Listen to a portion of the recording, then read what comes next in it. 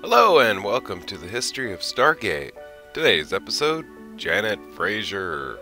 Janet Fraiser was a chief medical officer of the newly formed Stargate Command. Starting as a captain, she later was promoted to major. She served for 7 years up until her death in 2003. Following her death, Fraiser's role as chief medical officer was temporarily taken over by Dr. Brightman before Dr. Carolyn Lamb. Fraiser was once married to a man who discouraged her from joining the United States Air Force. They were no longer together as of 1997, and apparently they never had any children. In her 7.5 years at the SGC, she became one of the foremost experts in Goa'uld symbiotes, having created a symbiote tank to keep Junior in, and having had opportunities to dissect dead symbiotes. As the chief medical officer of Stargate Command, Dr. Fraiser had the authority to overrule those of any rank whatsoever when it came to medical issue.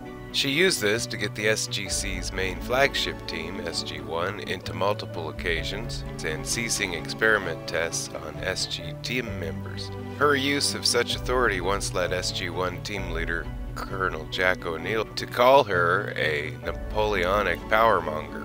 1997. When Fraiser was first assigned to the Stargate team, she had to deal with the touched virus, to which she, Teal'c, and Dr. Daniel Jackson were immune. After Teal'c managed to secure a blood sample from the untouched, she realized that she and Daniel were immune because of their use of antihistamine for allergies. She was then able to synthesize a cure. When SG1 traveled to Hanka and discovered that all the Hankins were wiped out by a virus, she and her team were called to examine SG1. She cleared them and they went to tag the bodies in hazmat suits. They found a lone survivor named Cassandra. She examined her and found no trace of the virus in her system, and she was taken to Earth. Later, Cassandra felt ill, and she discovered the bomb in her chest. She and Dr. William Warren tried to remove it, but temporarily stopped her heart. They attempted to send Cassandra back to Hanka, but it was determined that the closer she got to the Stargate, the worse she became. They took her to an abandoned nuclear facility, and since she was no longer in proximity to the gate, the bomb broke down in her system. Afterwards, Dr. Fraiser adopted Cassandra. 1998. When SG-1 returned from Altar, she performed an examination on Colonel Jack O'Neill and found no heartbeat. She then took his blood, and upon seeing his blood was white, O'Neill used a scalpel to cut into his arm and found that he was an android. When SG-1 returned from the planet Torella and Dr. Daniel Jackson became ill, she determined that he was suffering from withdrawals from the sarcophagus. While he was recovering, he attacked her and escaped. Fortunately, she was unharmed. 1999. When SG-1 had captured Apophis, she did her best to keep him alive, but without a sarcophagus, his body began to age at a rapid pace. He and his host eventually died and were turned over to Solkar. When Dr. Daniel Jackson switched bodies with Michello, she did everything she could to keep him alive, until they were switched back. During a foothold situation at Stargate Command, the Stroggoth used the Mimic imaging device to impersonate Dr. Fraiser. In the year 2000, when SG-1 returned from P4X884 with no memory of their mission, she discovered the device in their brains that was causing them to see ergo. At some point after Samantha Carter was promoted to Major, Fraiser was also promoted. The first time she appeared as a Major was when she treated SG-1 after they were exposed to radiation on P7X377. She helped Major Samantha Carter perform tests on the ISIS jar, and then did an autopsy on ISIS's dead symbiote. She later accompanied Carter and Dr. Daniel Jackson to Egypt to try and stop Osiris. When they arrived, they found Dr. Stephen Raynar badly beaten. She was able to treat him, but Osiris escaped in his ship. 2001.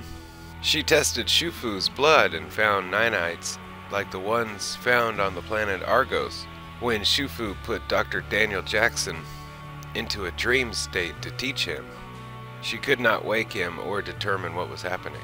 He later awakened on his own.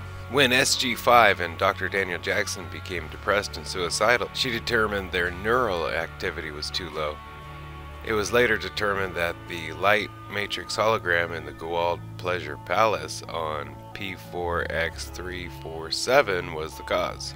When Cassandra Fraiser began suffering from a retrovirus that altered her DNA, she was unable to reverse its effects.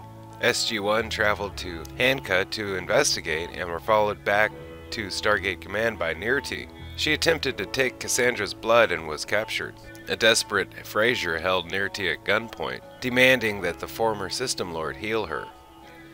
When Major General George S. Hammond offered to allow Nirti to leave, Nirti refused, demanding a sample of Cassandra's blood, only to be reminded by Hammond that Fraiser was Cassandra's foster mother. Nirti healed Cassandra and was released. 2002.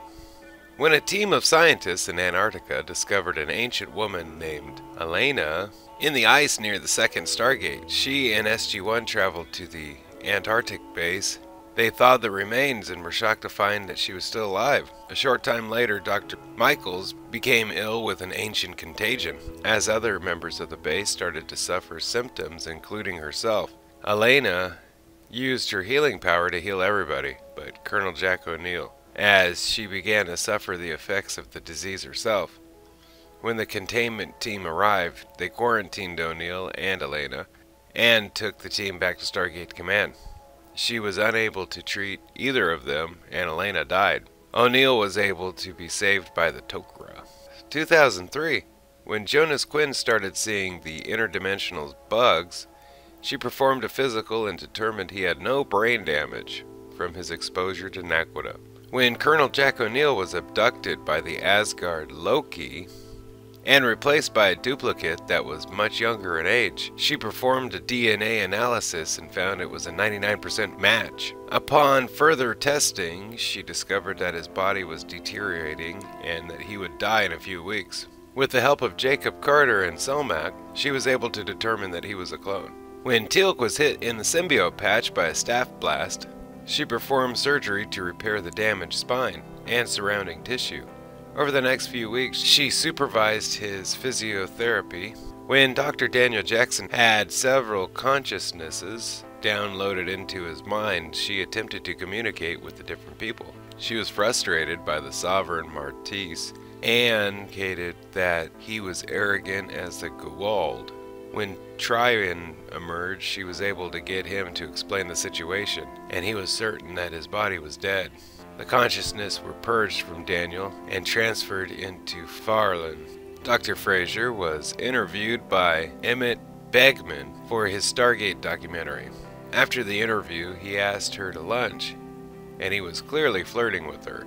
The lunch was cut short by a medical emergency. She traveled to P3X666 with SG-1 and attempted to stabilize the senior airman Simon Wells. In the process of treating him, she was hit by an errant staff weapon blast and killed her instantly. At the memorial service, Major Samantha Carter listed the many lives saved by Fraiser, including the whole SG-1 team. Thank you for watching the history of Dr. Janet Fraiser. Special thanks to Stargate Wiki for all information you heard today. Don't forget to like, share, and subscribe if you can. If you have, then thank you, and have a nice day. Bye-bye.